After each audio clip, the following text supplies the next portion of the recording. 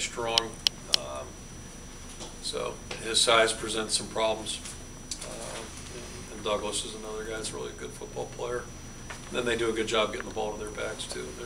They've got three backs. The one guy's more of a runner, but the other two guys are very good in the passing game. And we saw last year firsthand how explosive Grigsby is. He can really, you let him loose, boy, he can be bad quick.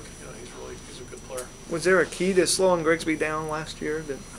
Well, it's easier said than done. I mean, everybody's got to be in the right spot, and you can't let him get started.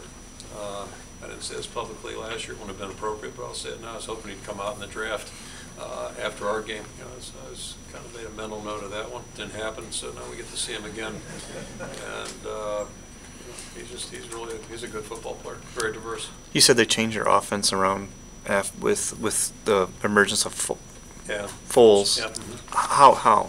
Last year we were more concerned about the run from the quarterback position. The threat of the run, and Foles. Not that he can't run, but he's not looking to run. He's looking to throw the football and does it very well.